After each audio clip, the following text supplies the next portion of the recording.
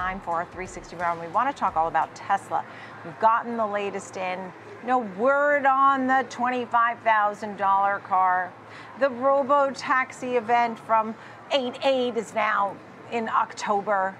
A lot of people have been disappointed and seeing a lot of volatility in this stock, and people are not buying in so fast. Ross Gerber, President, CEO, Gerber Kawasaki Wealth and Investment Management, and Steve Westly, founder, managing partner at the Westly Group, and also a former board member at Tesla. It's great to see you both. And it pains me because there was so much excitement. There's no doubt Tesla's been a great producer and has met in many ways, but it's just not growing at the same speed. And Steve, you had a list. You said 1, the robo-taxi, 2, the $25,000 car, and 3, the Optimus robot. Energy, even though it did well for the company, is not going to save the company, right, Steve? Look, that's essentially right. And so give Tesla some credit. They beat top-end revenue growth by $1 billion. That's not bad. But your point's absolutely correct. Looking at flat growth this year, 4th straight quarter of reduced earnings. But you kind of passed over energy sales, and they've just gone from 4.7 gigawatt hours of power delivered to 9.4 gigawatts. That is a 100% quarter-over-quarter increase. At the current rate, energy sales could become 20% of Tesla's revenues. That is a big deal. They're rapidly on the way to becoming the world's largest utility, with full self-driving and the humanoid robots in the pipeline, and possibly a perhaps not $25,000 car, but a $30,000 car, likely built on the same chassis as the Model 3 and the Model Y. So they're retuning things, but you got to give them credit for pulling the energy numbers up. That's dramatic. Yeah, and I was looking back at my notes, but the thing I was thinking about, here it was, the profitability on the cars has dropped, right, to 5-year lows, but the sales have still been pretty good. Ross, it's not enough for you either. You've been out on Tesla for some time.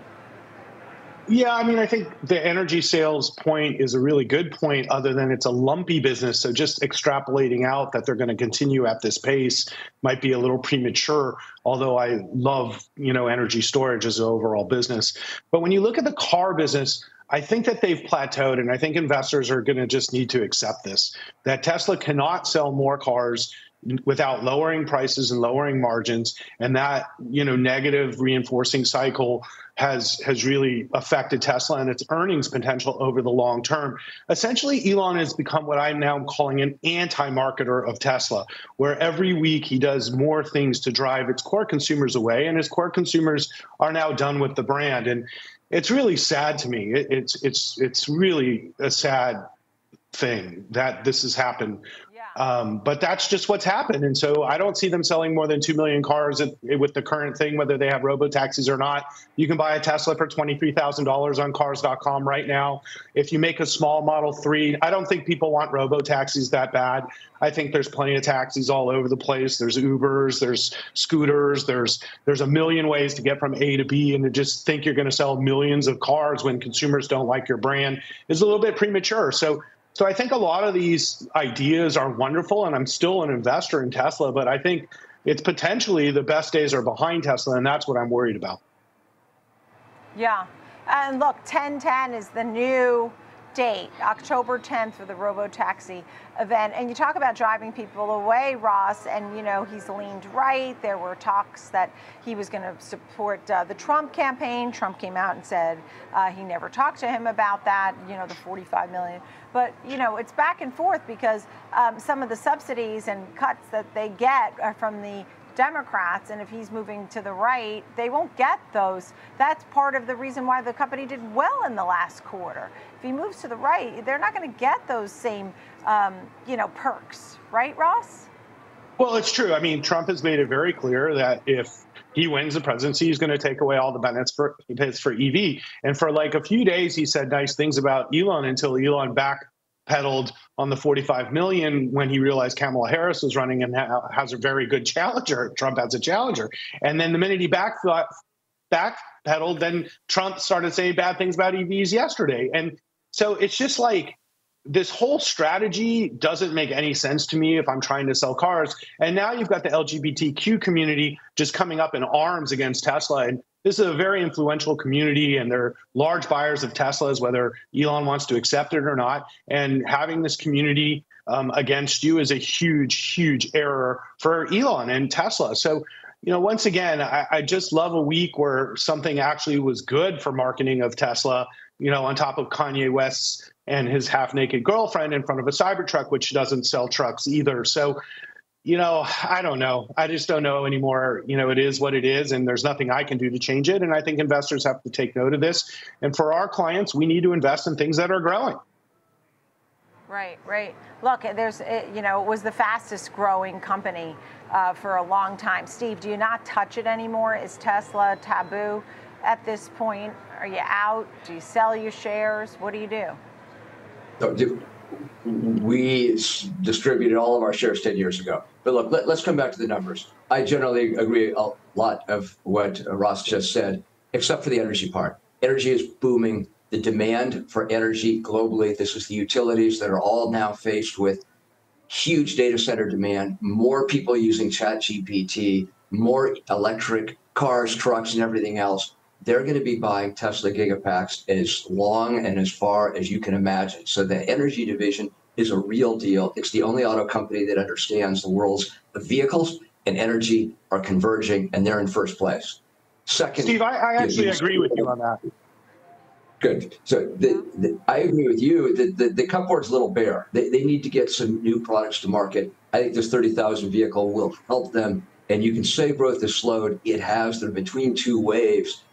But don't forget, they still have almost 50% of the U.S. EV market. They control almost all of the recharging capability in both North America and Europe. It's basically Tesla and BYD running away with the global EV market. That's not terrible. Now you come to the third part. Humanoid robots, who knows? It's a big deal. It's probably a number of years out. But full self-driving is not a number of years out. You can get in a full self-driving robo-taxi in San Francisco tonight, and Los Angeles, and Phoenix, and Austin, soon to be Washington. It's happening now, and it appears to me Tesla has a bit of an edge. So all eyes are but it's happening from their competitor, Steve. This is Google you're talking about, not Tesla. I mean, Tesla it really is like a tech company. It really is more of a tech company. Yeah, people are looking at it in so many different ways. I know it's an auto company, but it's almost like a tech company for all the things that it has as potential. Ross, do you buy this for the kids, for the grandkids at 218? Do you buy Tesla here today for the long haul?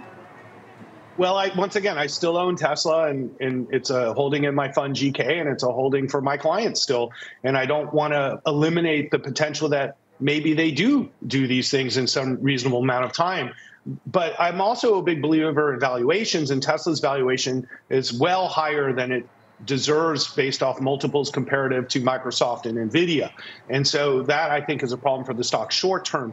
When you talk about in between two waves, I've spent a lot of time in Laguna Beach over the last 3 weeks in the waves, and sometimes there's a really long time between sets. And you're sitting out in the water for a long time in the cold waiting for that next wave. And, that's the question. When does the next set come in? And I don't think it's that soon. So that's the issue. It's when are they going to complete these things? Not if, it's when. And it might be 5 years from now. So there's competitors like Google out there and Uber, and that's a reality. Yeah, Ross, Gerber and Steve Westly, and I see another analyst downgrades the shares. And maybe if Elon Musk sort of zip it, he cannot alienate some folks. Ross, Gerber, Steve Westly, thank you both.